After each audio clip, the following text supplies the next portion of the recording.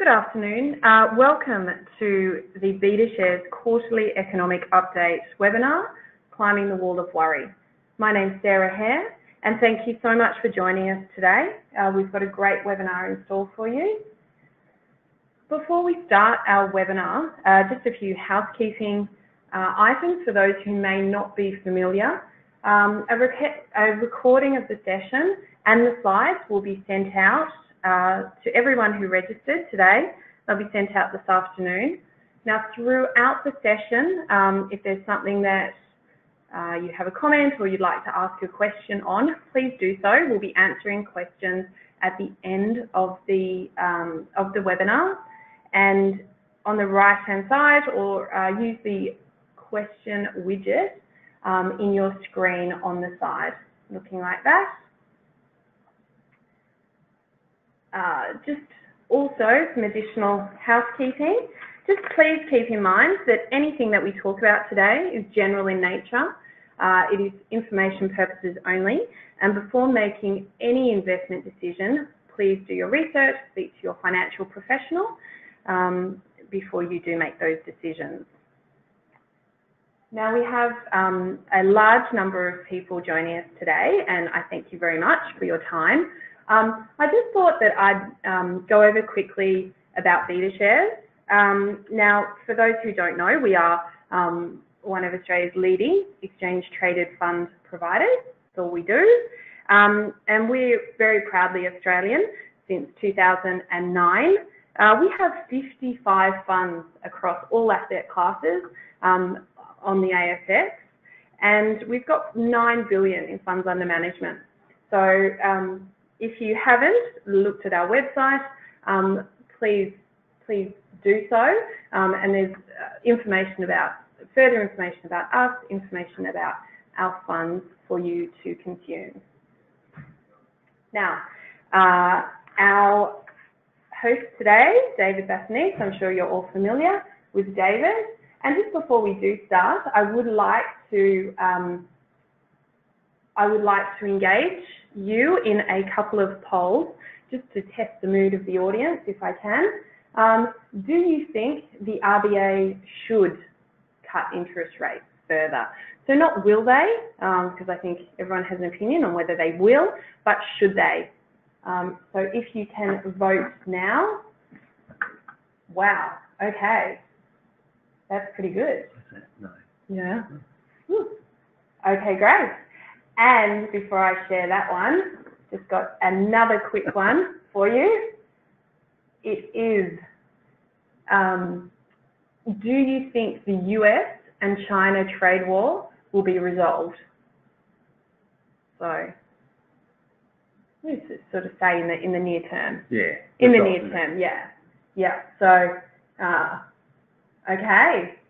Oh, that's interesting. Okay, great. Lovely seeing lots of people engaging with that. Now, before I start, let's just go back to the first RBA rate on whether you think they should. A resounding no. No one thinks they should cut further. That's great. A lot of savers in the house, potentially. And for the other poll, I don't know, I think there's probably no surprise there, but a few more yeses. Yeah. Eventually it will be resolved, I'm sure, but a bit more split down the line. So when that will be resolved, we're not sure. So I will just, without further ado, move on to the agenda today, and I'll hand it over to David Bassanese, BetaShares Chief Economist. Hi, Dave. Thanks very much, Sarah, and thanks everybody for being with us on what is a lovely spring day here in Sydney. Feeling very upbeat about things, at least weather-wise. Not too bad about the economy either. I'll get into that obviously in due course. So really, this is the agenda. I'll talk a bit about the global economy, then have a look at the Australian economy, where we're at the moment, and then some investment, just an update on some investment thoughts given the current climate. So firstly, starting with the global economy, and really I'll start with this slide because, again, in my travels around the country talking to many investors and doing seminars and whatnot, I get a lot of questions on obviously the US, but a lot of other issues as well. And really this has been my kind of answer to this, in terms of if you're worried about, big equity market sell-offs that, can really disrupt wealth for several years. These issues do attract headlines, but I still see them as secondary issues. They're sort of interesting in terms of tactical tilts within markets, whether you think Europe will do better than the US or emerging markets or whatnot. But in terms of the overall economy, overall global economy, and particularly overall direction in global equity markets, it's really the US that still drives things. So Brexit, for example, look, it's the 11th hour. It's looking likely that a deal could get done between the UK and the EU, judging by reports overnight, and then it's just a question of whether or not Parliament does ultimately approve that deal. Again, we'll have to see the nature of that deal. Obviously, ongoing squabbles in Europe with regard to Italy not meeting its objectives in terms of keeping its budget under control, but no one really believes Italy is going to leave the EU. Which is ultimately what global markets are concerned about. So in that sense, it's really a bit of noise.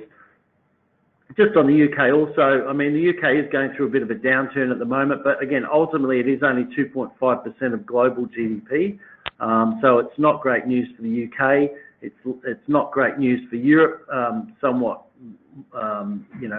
diminished implication, but certainly globally, if the UK has a recession, I don't think it's going to drag the rest of us down.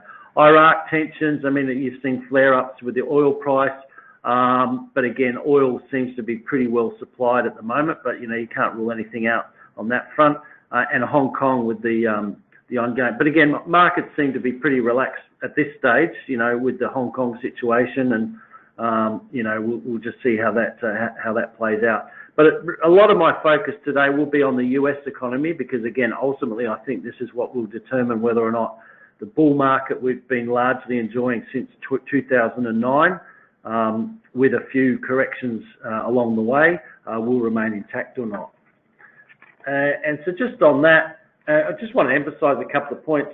Again, I may have shown this chart in the past, but a lot of new people have registered today as well. So I just thought I'd share with you this. This is a drawdown of the US share market. So basically, peak to trough declines in the S&P 500 price index, going back over 60 years, really since the mid-50s. The point is, as you can see, every, say 10 years or so, you do get these big corrections or big bear markets of more than 20% declines. We get a lot of smaller corrections in between, but most of the big bear markets, or the more than 20% declines, as you can see, are typically associated with US recessions, and those US recessions are marked in the grey areas there. Historically, there's been 3 periods where you have had a more than a 20% pullback without a recession, most famously during 1987, which is over 30%. But again, in those cases, it's been fairly short, and markets have more or less recovered within a year. So again, outside of recessions in the US, equity market pullbacks are usually, not that bad. I mean, nothing's, any pullback is uncomfortable, but not the big bad bear markets. And again, just to highlight that one more time, and this is the way I think about markets, to share with you. So as you can see here, historically, since 1955, there's been 21 periods in which the equity market in the US has fallen by more than 10%. And of that, the fall has been limited to less than 20%. So it's been what's called a correction, more than 10%, but less than 20. And there's been 9 occasions where a 10% correction has gone on to be a bear market, like more than a 20% decline. If you knew nothing else, that suggests that there's a 60% chance that a correction won't become a bear market. So there's still a 40% chance of a bear market, pretty reasonable. But if you then make a judgment as to whether you think the US is going into a recession or not, you get these other probabilities. So of the 12 times, there's been 12 occasions in which the pullback hasn't been associated with a recession. And of that, only 9 of which have ended up only being corrections. And so only 3, as I mentioned earlier, have gone on to be bear markets.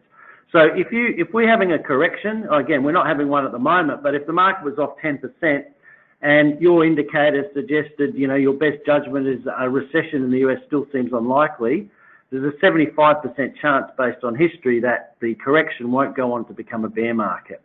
By contrast, if you think there is a recession looming, then there's been 9 occasions where corrections have happened during a recession, and 6 of those, so 67%, have gone on to be bear markets. So I guess what I wanted to show there is corrections are often, and whether or not they turn into bear markets, you know, one of the key drivers there is your view on whether or not the US is likely to experience a recession.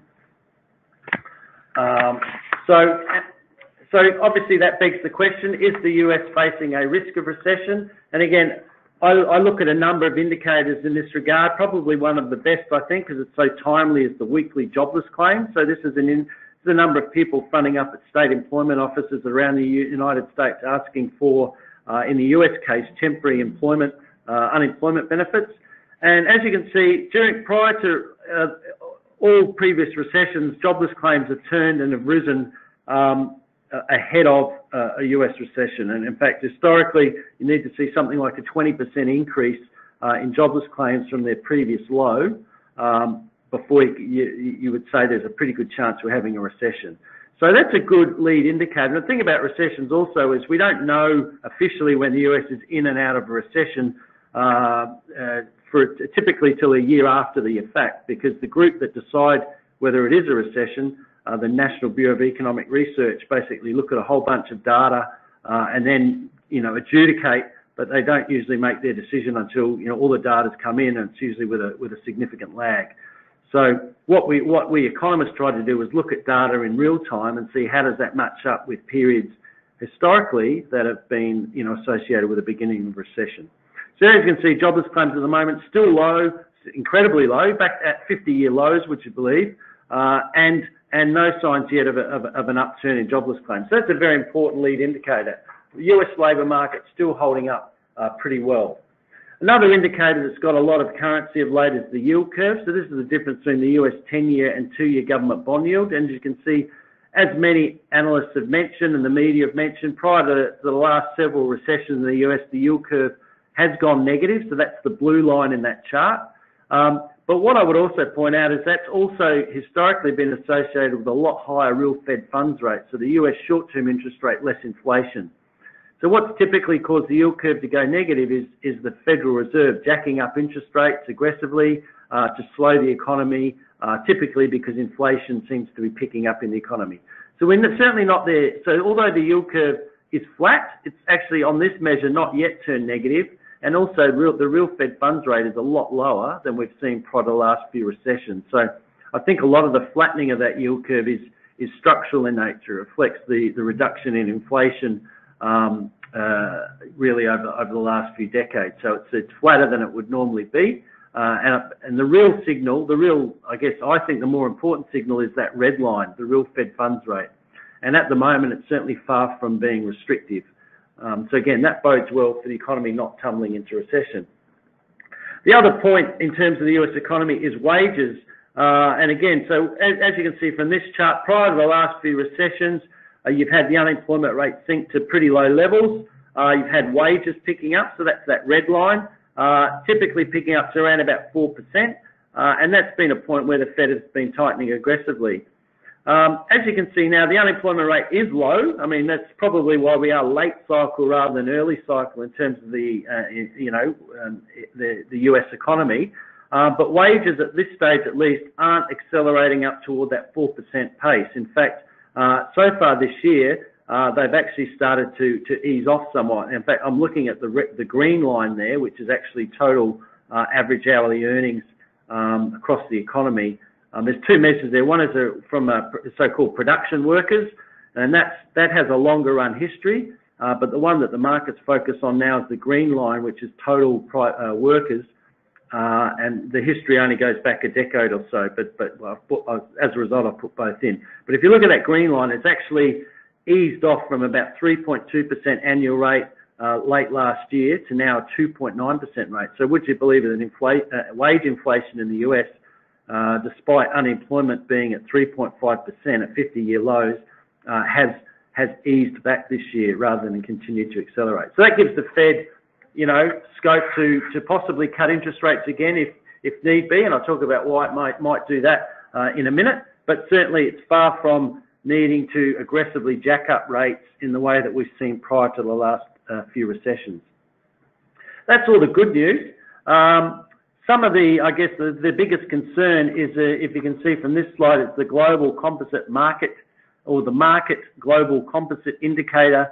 So it's a survey of companies globally in manufacturing, and the composite measure includes services as well. So as you can see, business sentiment has been easing off since the markets peaked early last year in January.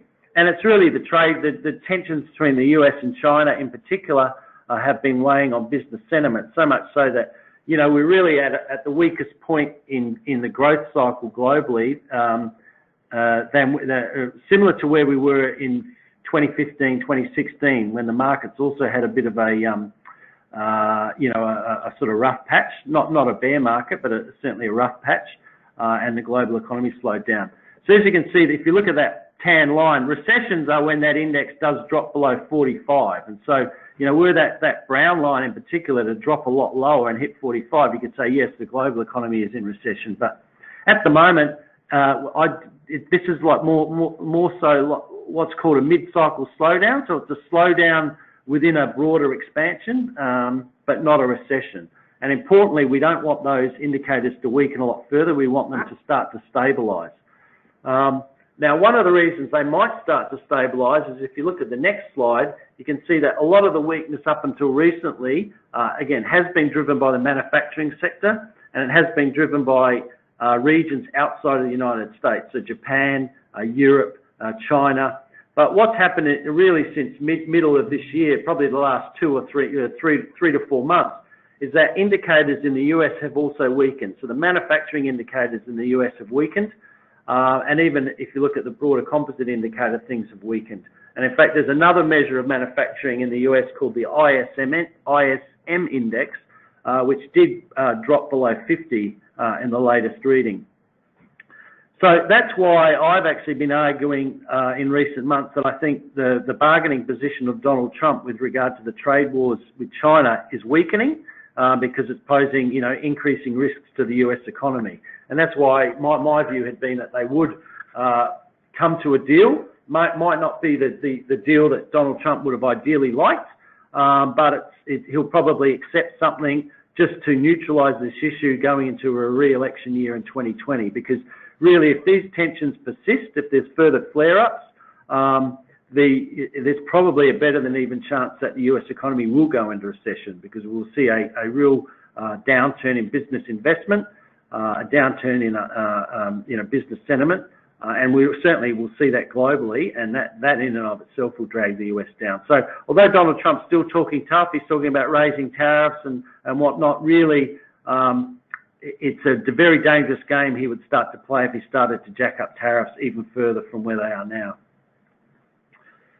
Just to some markets, so that's the backdrop. So that's why, look, I'm cautiously optimistic. I know that's a bit of a cliche, but I mean, I think, you know, Donald Trump will see sense and see that he wouldn't want to cause undue risk to the US economy next year. So even though the deal on the table at the moment, and something that they agreed to on Friday, so-called phase 1, he will accept and then, you know, agree to keep talking. But I don't think we'll see further flare-ups on the trade front. But if we do, you know, all bets are off. But that's my view at the moment. In terms of interest rates, just a summary there of what's going on. As you can see, really the big feature of this year has been 10-year government or longer-term bond yields around the world, including Australia, have been tumbling. So anyone owning fixed-rate bonds has been getting, you know, pretty nice capital gains on bonds, because bond values go up when interest rates decline. And driven by not only the United States, but in Europe and Japan, central banks have talked about easing policy further. And we've had bond yields decline. In the US, you can see the Fed funds futures, the black line in the top chart there. That's what the market expects the Fed to do with the Fed funds rate over the following 12 months. So aggressive interest rate cuts had been priced into the market.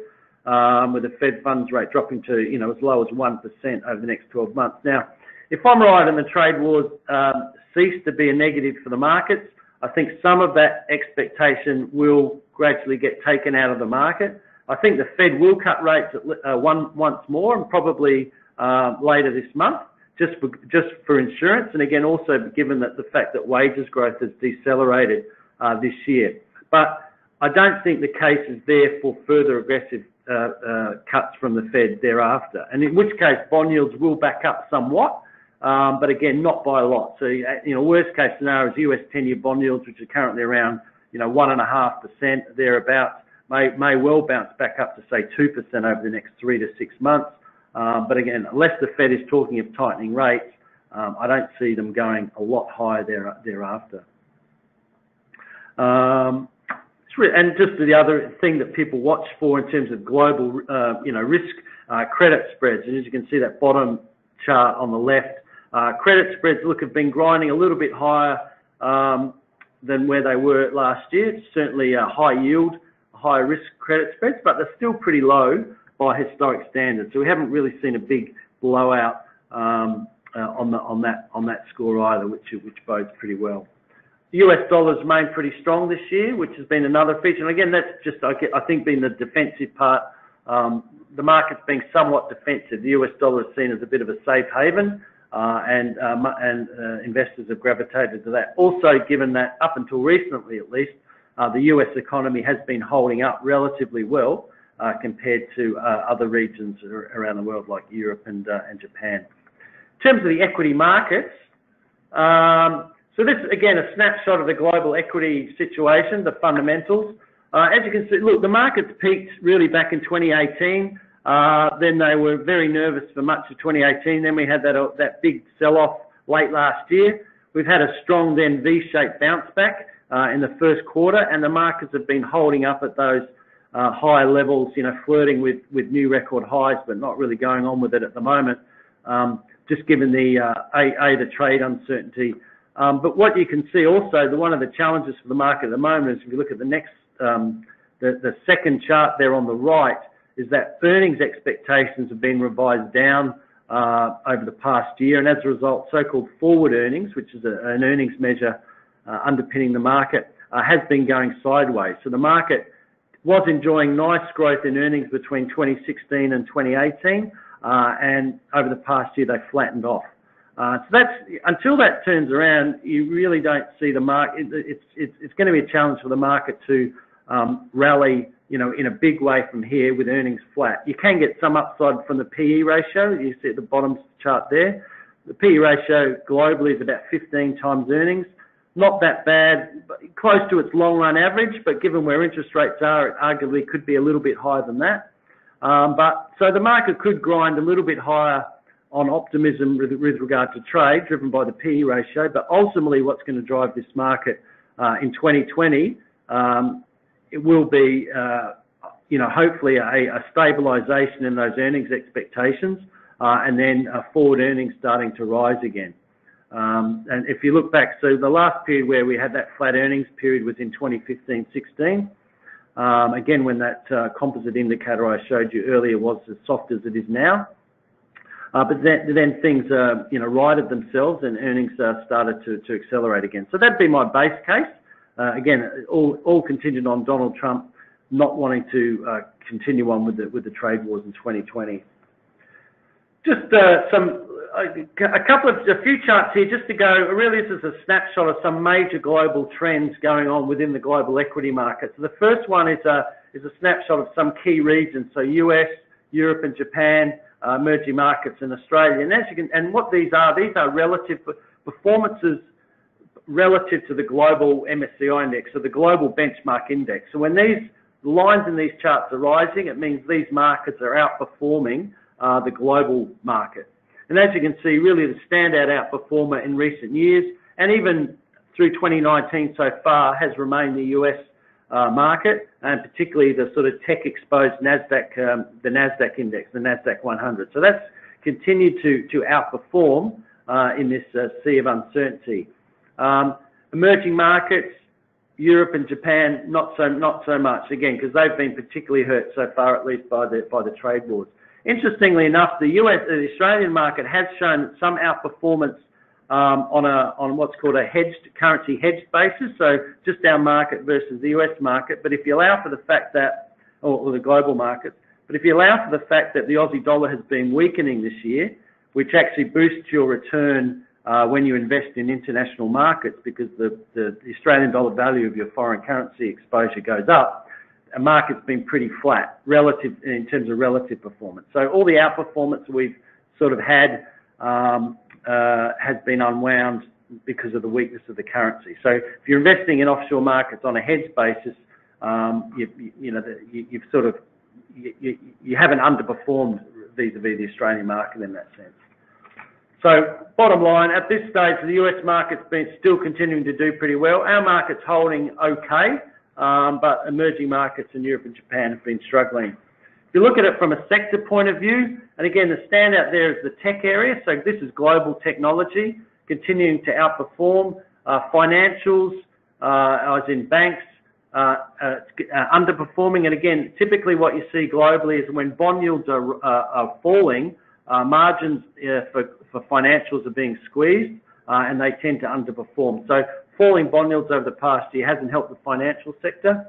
The materials there and the energy sector also has been underperforming given the softness of commodity prices. Not so much iron ore, but certainly other areas like oil, for example. And the other ones that's been doing well from a sector point of view are the more defensive yield plays, as you can see in that bottom chart. So like global property, healthcare, it's not so much a yield story, but it's a sort of defensive quality, and utility. So things offering you a reasonable yield and a reasonably reliable yield have also been in favour, as you would expect, given that bond yields globally have been falling over this period. Just finally on the global snapshot, again, this is something I will update on a quarterly basis. I think this is a very good sort of summary measure of what's really moving in markets at the moment. And this is looking at global markets from a factor perspective. But again, factors are things like different characteristics of companies in terms of their earnings stability, their high dividend yield, these sort of qualities. And as you can see, again, the standouts of late and have continued to do well this year have been quality. So companies with high return on equity typically have been doing quite well, and generally, at the same time, low volatility stocks. The companies, again, that's consistent with that defensive yield type of sector that I was explaining before. So quality, which is often many of those companies is technology, and low volatility have been outperforming. And cyclical and so-called growth stocks also doing quite well, because they're all part of that quality. So again, a big topic of debate globally has been the fact that growth stocks have continued to outperform value stocks, and everybody's waiting for a rotation into value. But again, one of the biggest sectors that are into value is the financial sector. So until you see the financial sector turn around, that would be a challenge. And also one of the biggest sectors in the growth area is technology. So it's really almost boils down to a financials versus technology story, that growth versus value. I still think, in this environment, the sort of growth areas are still going to continue to do well, and you will see a rotation of value more likely, when things do weaken and people are a lot more defensive in nature. In terms of the Australian economy, how are we going for time? Yes? Yep, very good. So start off with consumer spending, because really this has been the big story since the middle of last year. This is what's changed everything in the economy. We had a period where consumer spending was growing along pretty nicely, well, okay, to around about 2.75%, 3%, and really since last year it's slowed off to around about 2%. So it's gone from near 3 down to 2 and a bit less. And if you look at retail sales, it's chugging along at a pretty weak pace. We've had consumer sentiment also come off somewhat, and that's been the change. So consumer spending is 60% of GDP. So when the consumers decide to tighten the purse strings, has a major impact on GDP. And one of the reasons they've tightened the purse strings is evident in the following chart, where it's got real consumer spending in the brown line, and the dashed line is real household disposable income growth. And as you can see, in recent years, spending has actually been running ahead of income growth. And how that's been happening is that households have been running down the household savings ratio. So in the national accounts, there's something called the savings ratio, and it's basically the difference between what is estimated that consumers are spending and what they're earning. But there came a point last year where the savings ratio got pretty low, and I guess households decided they couldn't continue to keep running down their savings rate, and consumer spending has slowed down to be more in line with the weakness of income growth. And why has income growth been weak? Wages growth has been weak. Employment growth's been okay, but a good chunk of that has been in part-time employment. So overall, wages not as good as otherwise. And another fact, and something the RBA has pointed to in the past, is that, would you believe, income tax collections have been pretty strong. So the ATO is becoming smarter in clamping down on tax deductions, clawing back taxes, and so income tax growth has been running at like 8 to 10% annual rate over the last few years, and it's actually been, a major, well, I wouldn't say major, but a notable contributor to the slowing in income growth, which is ironic because the government wants us to be out there spending, and they're doing a pretty good job of clawing back a lot of our income growth. The other element, of course, has been up until recently, at least, the decline in Sydney and Melbourne house prices, the so-called negative wealth effect. So the Sydney market, for example, was down something like 13% from its highs in mid-2017, and slowly but surely that ongoing negativity of house prices decline has seen households start to tighten the purse strings somewhat. Now, in terms of some major indicators, things haven't really changed around all that much for the better in recent months. So a couple of indicators there. The NAB Business Survey of Business Conditions, as you can see, it's continued to basically gradually weaken this year, and also home building approvals, which were at a very high level for several years. The trend decline has continued. So we're facing a situation where the home building boom is going to start to dry up as we head into 2020. So all of those high-rise apartments will be blocks that I'm sure you've all seen as you drive around. Cities of Sydney, Melbourne and Brisbane especially will be completed, and there's not a lot of new development in the pipeline. Bottom line of all that is the unemployment rate is starting to trend higher.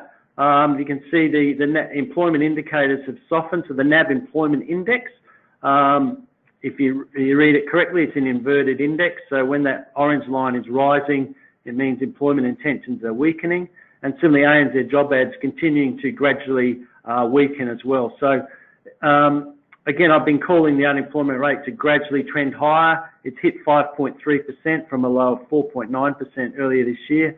And I think it's still on the way to at least 5.6, 5.7 over the next 6 months or so. So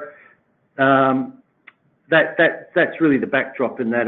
Now, I guess, so really the RBA's cut rates several times already, but in most indicators, there hasn't been a lot of evidence of any real positive impact. And also, don't forget that the government is also giving an extra $1,000 as a tax refund to many average income earners as part of the tax cut package. But again, the evidence is that not a lot of that is shown up in the retail activity or a boost in business or consumer confidence.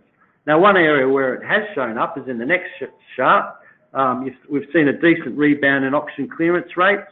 Again, this is a national measure, but Sydney and Melbourne are a big part of that. And if you look at it, the house prices, which had been trending down, basically bottomed a couple of months ago and have now moved a little bit higher. So just as an example, in Sydney, the core logic measure of median house prices, which did decline by 13% between mid-2017 and earlier this year, has bounced up about 3% in the last few months. Now, there's some debate that, maybe low rates now are going to cause a resumption of the Sydney property bubble.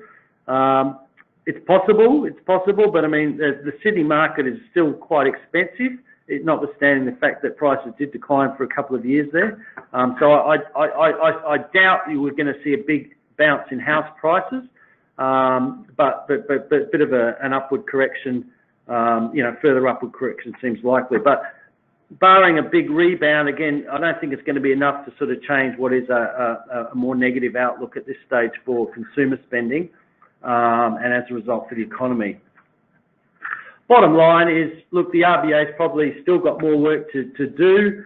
For those that read the AFR, you may have seen a column from me earlier this week where I actually argued I don't think the RBA should cut interest rates anymore. So I was very interested to see that many people today did agree with me on that. And basically the problem is I think it's having a reverse, or what economists call a perverse or a negative expectations effect. So if anything, the RBA cutting rates has worried people more than given them cause for celebration, given that the rates are so low. And again, cautious consumers, people with a mortgage, seem more intent on saving that, any benefit they get from their mortgage rate than rushing out and spending that money.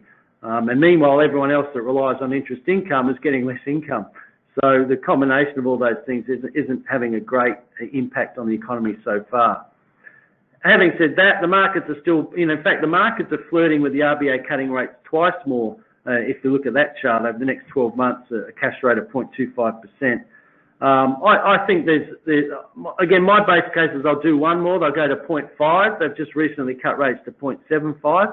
And if they feel they need to do more, quantitative easing is certainly still on the agenda, whereby they go out and start buying up government and corporate bonds and trying to lower longer-term interest rates. Only problem with that is it doesn't have a lot of lending in Australia is based on short-term interest rates, not so much long-term rates, so it won't have as big a positive impact as that sort of policy has had in the United States. But nonetheless, the RBA will, I guess, feel the need to at least be seen to be doing something in an environment where the unemployment rate looks like it is heading higher, not heading lower. So really that's the outlook for the RBA. Unlikely at this stage they'll cut rates in November. I don't think I think the trade deal that was announced last week will give them some cause to pause. But by December, February, pretty good chance they'll cut rates to 0.5%. Aussie dollar likely to ease a bit further. Just on the view that we're probably still more likely to ease policy somewhat more relative to, say, the United States. Iron ore prices had a big rise. They're probably peeling back somewhat now. And the combination of those two things probably see the Aussie edge towards, say, 65 cents from around 67, 68 cents over the next 3 to 6 months. So, and in fact, it may hold. In the best case scenario, the Aussie holds sort of where it is. But I don't see scope for a sort of big rebound in the Aussie. The worst case, it weakens somewhat or hold where it is. But I can't see the case for it rebounding in a major way. Just to conclude with the final section, key investment themes. So as I said, the bear market in the US recession is unlikely, provided the trade war ends. And again, to me, that's the big proviso. If Donald Trump spits the dummy and decides to jack up tariffs again over the next few months, then, batten down the hatches, because we probably will have a global, downturn next year. But again, unless he's crazy, I don't think he's going to do that, because he probably knows that that's what would be the result. I think, as you just remember that US unemployment situation, the unemployment rate is very low. The cycle could continue for some time, but we are probably later cycle, so the best of the bull market is probably behind us. That does favour areas like quality stocks, and I showed you a chart earlier where quality is a factor. And again, we have an ETF that tracks global quality stocks, has been holding up pretty well, and they do tend to hold up well even in equity market, well, relatively well, even in periods where equity markets are pulling back. Modest rebound in bond yields are likely, less so in Australia, because again, the RBA may well go forward with the quantitative easing. But if the Fed doesn't cut rates as much as the market is currently anticipating, you should get some further rebound in bond yields in the US, but nothing to sort of lose any sleep over, I don't think. In terms of positioning, as I said, where are we in the cycle? I think we're at this neutral late cycle stage. So, you know, don't batten down the hatches too much and get too defensive, because this cycle could continue, but certainly keep a very close watch on the trade situation and those recession indicators that I mentioned earlier. In terms of Australia, just an update on some of our income offerings. And again, given the very low interest rates in Australia, the theme here is, you know, you need to be creative in seeking income. I can actually update this chart. The bank deposit, the bank deposit rate as of, you know, just the last few days has now declined to 0.75%. So that is the term deposit, the 1 month term deposit. The average 1 month term deposit amongst major banks is now only 0.75%. We have a cash ETF, AAA, which usually gives you something like 0.5% above the RBA cash rate. So if the cash rate's 0.75, you could expect to get, you know, on an annualised basis, something like 1.25% on that at the moment. But again, it's obviously if the RBA cuts the cash rate further, then the monthly interest you will get on that on an annualised basis would therefore decline. Similarly with floating rate bonds, we have an ETF that tracks short duration bonds or floating rate bonds. They float in line with interest rates. If you want more information, there's plenty on our website. But again, relatively good capital stability. It doesn't move around too much in terms of capital returns, and it gives you a nice yield pickup over, you know, certainly bank deposits and a more of a cash exposure.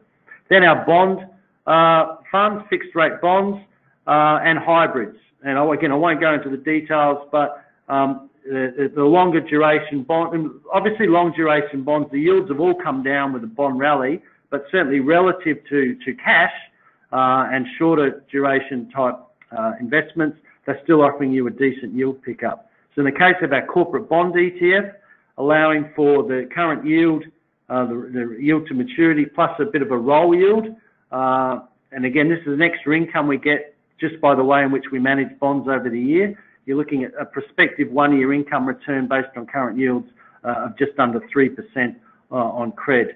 And also then there's hybrids, allowing for franking credits, giving you, after management fees, giving you a yield at the moment, or a prospective 1 year income return, I should say, based on current interest rates of just over 4%. So, you know, something there to consider if you're seeking you know, a relatively stable source of income that can be easily accessed on the market through ETFs. Good range of, then if you want to go into the equity market, seeking different income opportunities, I've just got a few there. Again, this is a slide many will be familiar with, so it's really just an update on the yield situation as of end of September. So our listed property, in fact, our RINC Legg Mason Real Property Fund has been doing incredibly well over the past year. The yield on that is 5.5%, but because it's been this defensive part of the market, property, infrastructure, utilities, and because of the guys who run this, the people that run this, the Legg Mason Group, have actually been outperforming the infrastructure index in the Australian markets. The overall return on that has actually been better than the utilities and infrastructure index in the market. But that's the income you're getting from that fund. In fact, it was rated, I think, the best performing Australian equity fund over the past year by Zenith. Yeah. Yes, got a high yield fund as well. Again, an actively managed fund that invests in high yield stocks. Stocks with a high yield, but also expected to continue to maintain that yield and grow income at least in line with inflation. Then our covered call ETF and our harvester type strategies. Again, I don't have time to go through all of the details there, but they are different ways of getting income, extracting income from the equity market. If you want more information, certainly go and visit the relevant pages on our website. Just globally, a few things to point out, that gold has also been doing very well, and again with the equity sell-off late last year, gold did jump high, and in fact it's actually remained fairly strong this year as well. So there's two ways to get gold exposure. You can buy gold, spot gold, well basically exposure to the US dollar spot bullion price. So we have an ETF that basically invests in gold bullion bars, invested in a London bank vault. So if the value of gold bullion goes up, that ETF goes up in price as well. In fact, QAU is the ETF, and it was up 23% over the past year. But another way to get exposure is by investing in global gold mining companies. And again, we have an ETF, MNRS, and as you can see, that's also done pretty well. And in fact, it's outperformed. That dashed line there is relative performance against the global market index, and that ETF is up 54% over the past year. So again, it gives you magnified exposure to prices in the gold. When gold's going up, typically companies will go up by a sort of magnified degree. Similarly on the downside as well, but just so you know, there's two ways to play the gold market. Finally, not finally, but just a few other things. Just to highlight, we do have what's called risk managed ETFs as well. Harvester is part of that, Austin World, and what these are, they give you exposure to the market. So in this case, is the top 200 Australian companies or the global benchmark index. But we have a risk management overlay such that when volatility of the market picks up, there are various quantitative rules in place that reduce exposure to the market. And these are designed basically to allow you to participate in most of the upside when equity markets are rising. But should we have like a big, bad, sustained bear market, they will try to limit their aim would be to limit the downside. And certainly historically, these funds have done well during the GFC, for example. The group who run these funds will provide the rules. Milliman have done well during big, sustained equity market sell-offs. So that's something if you want equity market exposure, but you want some downside protection, should there be a big sell-off, something to think about. The other one is quality, and I mentioned this before. This has been a standout performer, and again, I think this is probably going to hold up, certainly if equity markets continue to rally.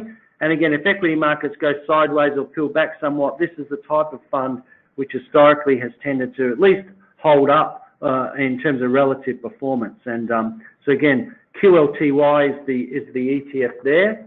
And really, it's a rules-based strategy that it aims to invest in the top companies around the world that have high return on equity, reasonably good earning stability, not too much debt. If they tick all those boxes, they go into the top 100 or so stocks are part of that index. And I've just got Warren Buffett there. He doesn't advocate QLTY per se, but one of his key criteria when he looks at companies is return on equity, a company's ability to generate good profits versus their, the equity investors in the business.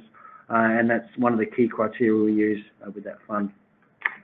I will conclude with just a few contrarian trade ideas for 2020.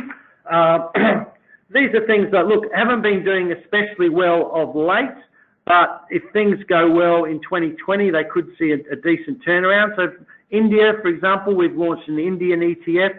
The economy there has been booming. It had a bit of a slowdown through the early part of this year. The government and the central bank have since engaged in policy stimulus. The economy looks to be stabilising and rebounding. So I think that could be one that could rebound heading into 2020. And just as a bigger picture also, again, those that joined us in the India webinar a few months ago, the growth story for India remains very strong, and even as a longer term investment, that one I think looks pretty good. Other one, obviously FTSE. We have an index that tracks the FTSE 100 index. It's actually held up not too bad, but it probably could have done even better were it not for the huge uncertainty surrounding Brexit. So if a Brexit deal is done, if the uncertainty of Brexit is resolved pretty soon, I think the UK economy could start looking better next year. Also, that's an unhedged ETF, and so if the pound does rebound in a big way vis-a-vis the Aussie dollar, it has rebounded somewhat in recent months, but if that continues, you're going to get a foreign currency gain through that exposure as well. So again, if you like the UK market, there's an easy way of getting access through F100. The last two there are some more, I'll just mention robotics first because, again, this is an ETF that invests in the top robotics companies around the world. It just so happens that many of those are in Asia and for example, in Japan, something like 40% of their index. So although it is a great long-term thematic, it has been caught up a little bit with the trade wars and with the pullback in Asian equity markets over the past year. So, but again, that one should be primed to rebound along with the Asian equity markets if markets can sort of get past the trade wars. And by that token, also the Asia Fund as well, so ASIA, which is effectively a global, an Asian technology style fund. So the top technology companies in non-Japan Asia, typically many of those are found in China. Again, has been beaten up a little bit because of the trade wars, but a bit like India, the longer term story for Asian technology and robotics is still very strong, but it's had a like a short run cyclical pullback at the moment.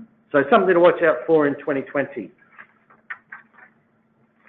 That's pretty much it. I hope there was something in there for you. Just obviously some investment risks to consider. I'll let you go through that in detail. Obviously, this has been general investment advice. I should point out it's not personal advice. I'm not aware of your own personal financial situation. And certainly, if you want personal advice, seek out a very good financial planner. There are many available around the country. And also, all of our funds do have product disclosure statements attached to them, which you can find on our website. Thank you very much for your time and happy to take questions. Thank you. Yes, Dave, there's a few questions coming through and we've got some time to take some. So there was, where does population growth fit into all of this? We import, give or take, 200,000 plus a year into Australia. So how does population growth fit into what you've been talking about? Yes, look, interesting question because yes, we have the highest rate of population growth in the OECD, in the developed world, and the highest rate of immigration. So we're certainly, we like to protect our borders and all that sort of stuff, but we certainly don't mind letting a lot of people come and, take up residence in Australia. So it has, like in a direct sense, it contributes to economic growth, obviously, when you've got more people in the country, GDP, so it's been boosting our GDP in that sense. I mean, as the government like to say, we're one of the fastest growing countries still, nonetheless, in the OECD. Well, we have been up until recently, at least, and a good chunk of that has been due to immigration. Funnily, one of the other challenges, though, of that is that employment growth has been pretty good up until late, and it's outright employment growth. And one of the reasons for that, again, is because population growth has been strong. But as a result, because of strong population, labour force growth has been pretty strong. And so even though employment growth has been okay, we've had the unemployment rate drifting higher over the last 6 months. So it does mean that we need to grow pretty strong, at a pretty strong pace to stop the unemployment rate rising. Mm-hmm. And a comment or a question, I believe F100, which is our FTSE 100 ETF, has a lot of European and US companies and is more an indicator of European global performance than the UK. Would that be right? That is a very astute observation, I would point out. In fact, it is true that, again, although when you talk about the FTSE 100, everyone does associate it with the UK because it's basically companies. To be in that index, you need to be listed on the London Stock Exchange. So that's hence the UK link. But many of the companies in the FTSE are basically brand name. We're talking about HSBC Holdings, Royal Dutch Shell, Glaxo, Diageo, British American Tobacco, Unilever, Rio Tinto. Many big global, typically a lot of consumer staple companies, and something like 70% of the earnings of those companies come from outside of the UK. So that's why when the pound has been weakening because of the Brexit concerns, it's actually been helping support their earnings in pound terms, and so it's actually helped support the FTSE index. But so a very astute observation, that one. Yep. So what sectors, bringing it back to the Australian economy here, what sectors in Australia stand to benefit further from a lowering of the cash rate? So I think you did sort of mention it, but yes. Yeah. Look, I haven't got the chart, but next time I will show it, because if you actually look at the sectors, what the market, just what I'll tell you what I think will happen, or what should happen, and what's been happening. But if you actually go through the sectors that have been doing well in Australia, it's actually been the technology sector. I mean, we're hearing a lot about the WAC stocks, the WAC stocks. Mm-hmm. Now that's something like 2% of our market by market capitalisation, but they certainly get something like 80% of the headlines at the moment, because they all seem to be doing pretty well, at least in terms of share price performance. They're all incredibly richly valued. So I'm a bit dubious of our tech sector. I don't want to sort of be anti-innovation in Australia, but they're all incredibly richly valued. And I always say, if you want tech exposure, you can't go past something like the NASDAQ ETF that we have, because then you're talking about real tech. You're talking about Google, Amazon, Facebook, companies with real earnings, valuations certainly not as inflated as the tech companies here in Australia. But that's been one that's been doing well. Consumer discretionary stocks and industrial stocks have been doing well as well. So, funnily enough, in this slowdown, it's been the cyclical areas of our market that have been going up in recent months. And again, I guess it's optimism that the RBA rate cuts and the tax cut from the government will do something to support spending. But again, so far at least, we haven't seen evidence of that, but the markets are sort of getting up in anticipation of that. Another area that's been doing well is healthcare. You know, our big leading global healthcare companies. So again, that's a good one in the sense that it's defensive, but it's been doing well. But what has also been doing doing okay has been the problem with our defensive yield part of our market. A big chunk of that is typically financials, and by that I mean banks. But banks, as we all know, for the regulatory reasons and whatnot, have been beaten up over the past year.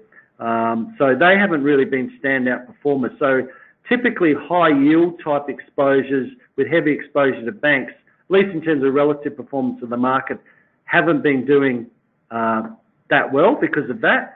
But the other areas like infrastructure, utilities, listed property, certainly listed property outside of the retail sector, have been doing okay.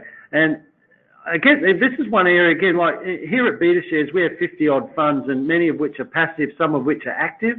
And we like to say we're agnostic on the passive versus active. And in some areas, active makes sense. And in fact, at the moment, the yield plays in Australia, given the challenges of the banking sector, given some of the structural challenges with the retail property, there's actually a case to be made for passive investment in this area, such as through the RINC ETF, RINC, because they're able to basically sort out who they think are going to hold up and have a reliable yield, and they're not what's called dividend traps. So in our market, there is a risk of chasing yield and actually getting caught up with companies that won't be able to sustain that yield. So active management can play a role, I think, given the challenges in our market. So RINC is one, RINC, and also EINC, Inc., which is another actively managed high-income ETF that we have as well. So again, we're passive versus active agnostic, and given the challenges of our market in seeking out yield, active, arguably can make some sense at the moment.